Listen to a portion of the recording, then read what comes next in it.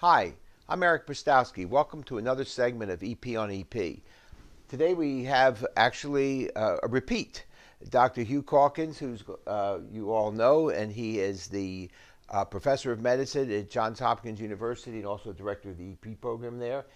Hugh, welcome again to the show. Great. Well, thank you, Eric. It's great to be back. So Hugh has done a lot of work on the guidelines for AFib. And there's an update that's of the guidelines. So what I'd like to do is to get you to fill us in. So why don't you walk us through the key new findings that are going to come out? Just as an update, the last ACC, AHA, HRS, AFib guidelines were published in 2014. And obviously things change quickly in this field, so the ACC, the AHA, and HRS decided to have a focus update, not a complete rewrite, but a sort of a tune-up based on some changes. And it's really all based on published literature and published data, that's come out since then. But there are a number of important things to be aware of. The first is that the CHA2DS2-VASc score, which we all are quite aware of, the gender has been eliminated from that. So now, in order to recommend anticoagulation, it's 2 if you're a man, 3 if you're a woman. Similarly, if you're a CHA2DS2-VASc of 1 if you're a man and 2 if you're a woman, that's anticoagulation can be considered. Okay. So it basically is based on the literature saying that female gender is really not a critical stroke risk factor, and that was recognized. Rather than change the CHA2DS2-VASc score, they've sort of neutered the guidelines. That's an interesting way of putting it. Yes. So I think that's so let me interrupt you one thing, because as you know, I served on the first 2 guidelines, and we considered gender, and we never thought it should be put into the system. I never understood why the next group did, but I'm delighted they took it out. So they took it out, I presume, because after re-looking at the data, it was not considered a strong enough risk factor? Yes, okay. Exactly. Okay, good. So that was number 1. Number 2 is now NOACs are recommended over warfarin. They looked at all the body of data, which is enormous, and said that they're preferred. So it really pushes us towards use of NOACs, unless you have valvular AFib.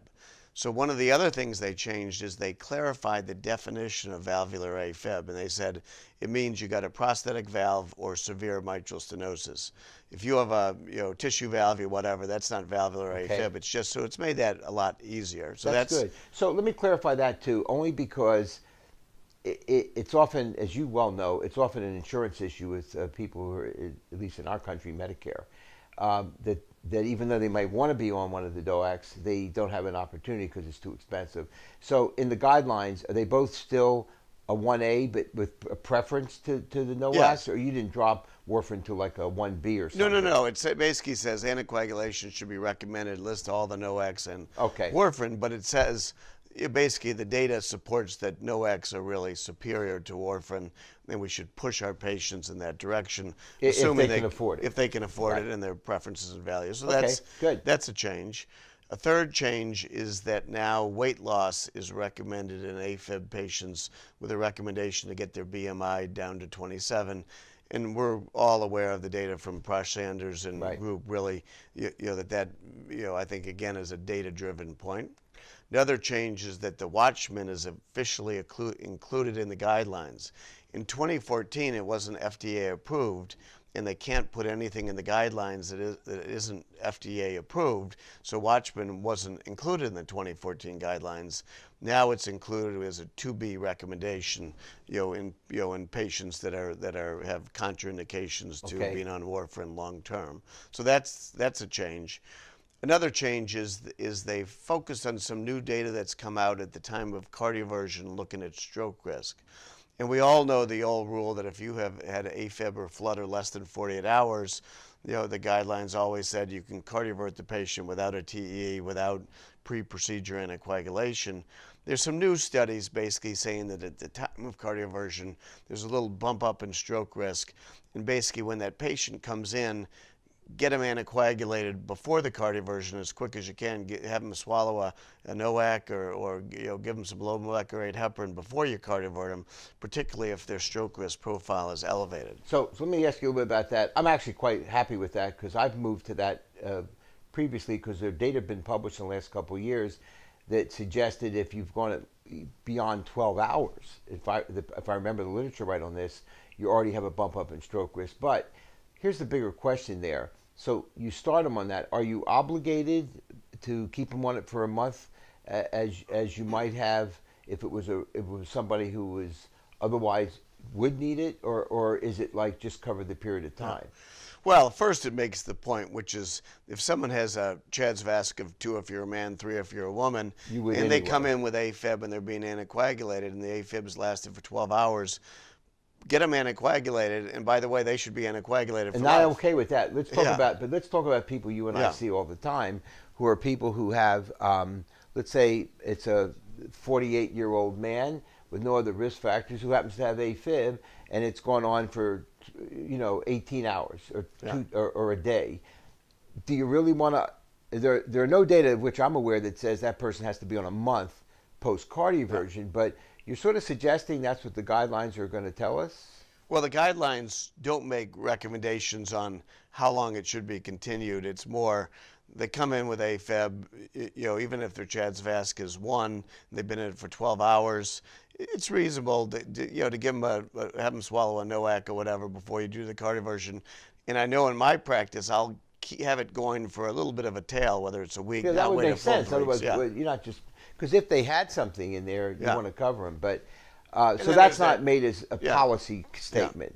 Just covering them. It just brings up that point. It also reminds us that the anticoagulation indications for A-flutter is the same as AFib. And then there's some tweaks on the ACS recommendations, anticoagulation with stents and Plavix and aspirin, and that's not my forte, if you will. But there was other members of the group that, and then another issue came up was the CASTLE-AF study, and where should catheter ablation of AFib be in heart failure patients, and that was basically left as a 2B recommendation. That it should be considered, but it wasn't viewed as a strong enough of a study, despite being published in the New England Journal of Medicine, to give that a class 1 or a 2A recommendation. It was, select patient group and so forth. We had a lot of people like Clyde Yancey as a member of the writing group, a big heart failure expert. So it really was the voice of the heart failure community, I think, influenced that in a big way. So while you couldn't have taken this up in the committee because it wasn't published yet, Cabana is now out there.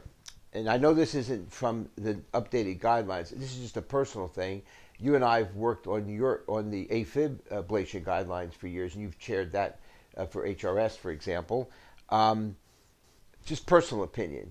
Based on what you know, without a huge discussion about it, do you think it's reasonable, Hugh, to say that that ablation after the Cabana study is at least a reasonable discussion as an alternative to drugs, not preferred, but as an alternative without a dotted line? Yes, I mean, I think absolutely. I think the Cabana study was reassuring in terms of the safety of ablation, and again, strongly spoke to the value of ablation and lowering AFib burden, improving quality of life, and then some of the hard endpoints also moved in a favorable direction. So I think absolutely. I think that will impact the next round of the complete rewrite of the ACC, HA, HRS guidelines, and then when the consensus documents gets redone, I would think the catheter ablation would move up from as first-line therapy from a 2A to a 1. Right. That's what I would hope. I think that's where things are. So I know it's not there yet, but I just was curious to get your input. That's kind of where I sit now, having been involved in at least the discussions of Cabana, that if nothing else, it's as safe, at least in the study. And if something's as safe, and we know it's more effective in every study as far as keeping people in sinus, I think it should be part of a discussion to the patient, and it's always the patient's decision. Don't you agree? Yes, it all comes down to this preferences, values. Yeah, exactly. And as long as it's a fair discussion and you let the patient make a decision. Correct. Hugh, as always, right, thank you so much. Okay, thank you.